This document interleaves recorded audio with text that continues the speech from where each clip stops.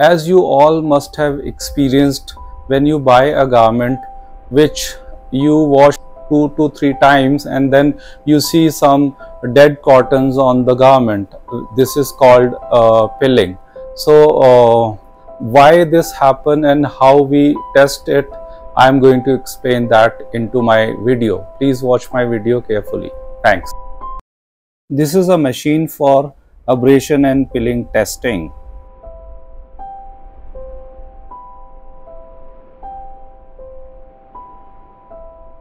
We have to cut round shape specimen and insert into this attachment in the machine to rub with the base fabric.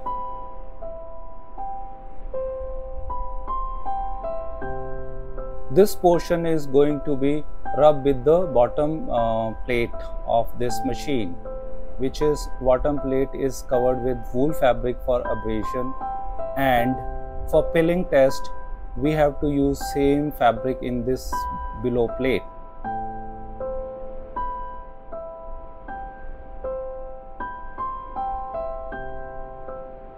Blue cap is called as a weight. For a garment we keep 9 kPa weight, and for home finishing it is required to be 12 kPa. This weight allow specimen to collide with the object. This machine can be adjusted to test abrasion as well as pilling. For the abrasion test, this machine takes the circle of 90 mm and for pilling it takes 45 mm. Machine can be adjusted as per the test.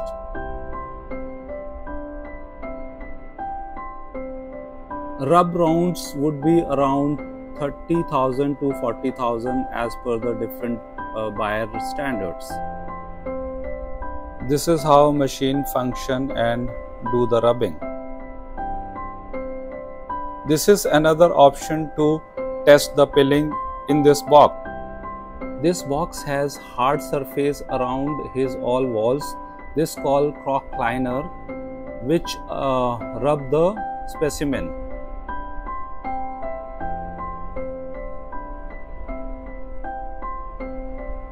These are the plastic tubes on which we have to wrap the specimen fabric. Now you can see how we have already wrapped. Now we have inserted these wrapped cones into the box.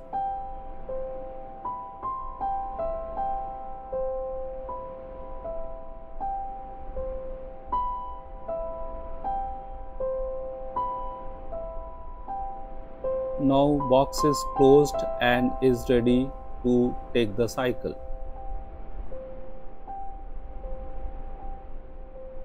Now boxes start rotating and inside specimen is colliding with this wall,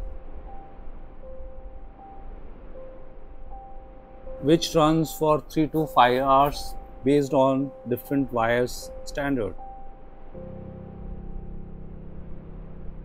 Now we are checking the specimen in the light box and we find it that this fabric has the pilling. You can see this dead cottons is around this fabric. Thanks for watching this video. Please see my next video.